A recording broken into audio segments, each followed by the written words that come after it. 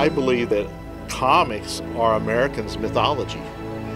When you stop and think about it. I mean, we've got Paul Bunyan and Johnny Appleseed, but really our great fictional heroes have come from comic books and comic strips.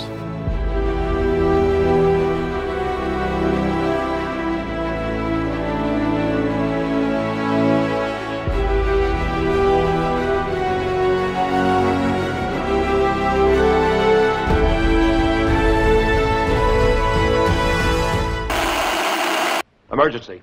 Batman speaking. Warning all of you to brace yourselves for big news. The biggest.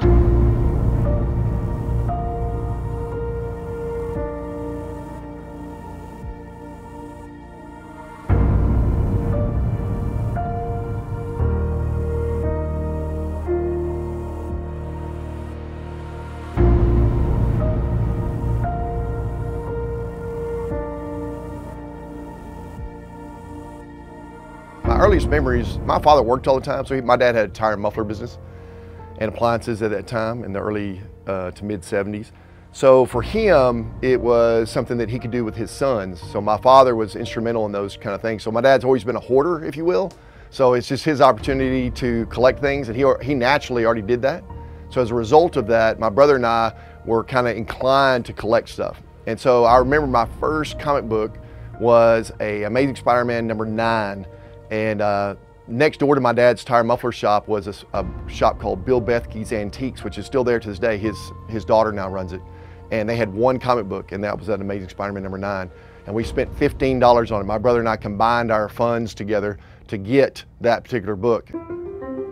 So that book was our first instrumental book in our collection. So that became kind of the foundation of what we thought, hey, the old books, that's what we love.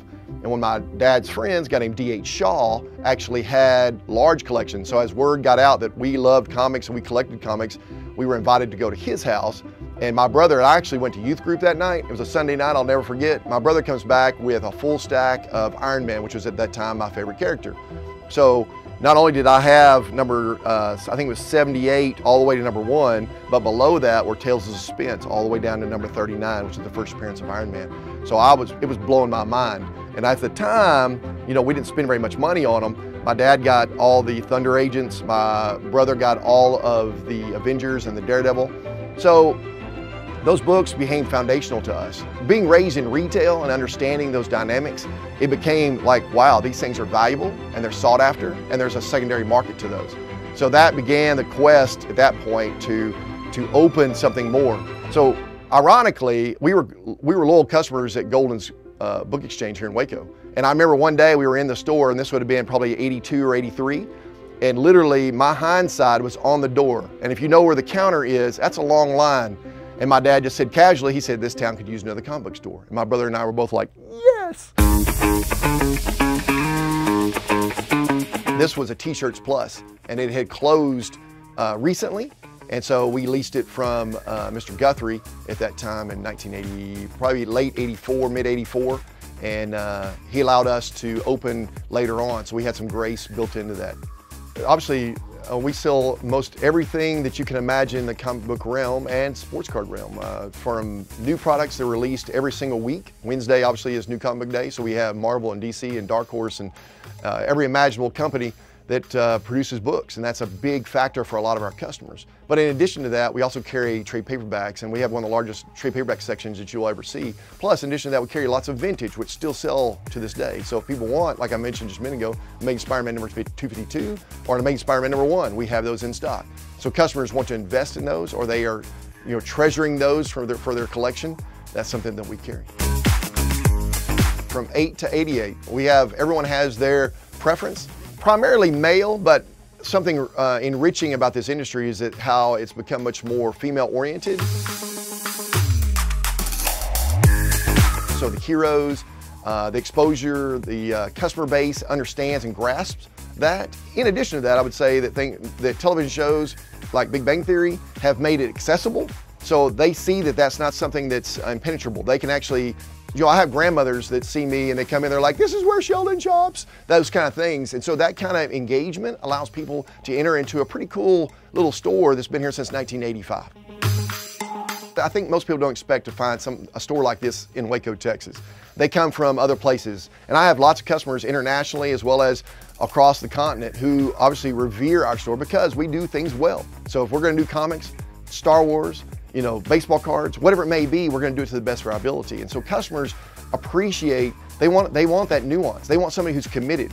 And that's the same reason that we all search out little holes in the wall when we go to other towns, right? We want the best seafood when we go to the coast. We want the best Mexican food when we go to San Antonio. Whatever it may be, everybody wants the best. They want that experience. They want that. It's called shoppertainment. And we provide that on another level because customers don't expect, number one, to be engaged, be friendly, have an atmosphere of professionalism, and do everything that we do to the greatest extent.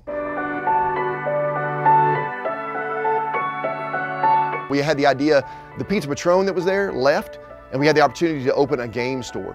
And that was always going to be, it was a game store. But my wife has been a caterer for 3 years at that time, and we decided, hey, it's got a kitchen in it, she could have a professional catering kitchen. And the reality was, we just told her, hey, you can just serve food to the gamers on the weekends. Well, that blew up. So Butter My Biscuit, which is the name of the restaurant inside, has blown up now. And so people are finding it and enjoying it. And in fact, just now at UPS, a lady stopped me and said, hey, I ate there the other day, I loved it. So we all eat.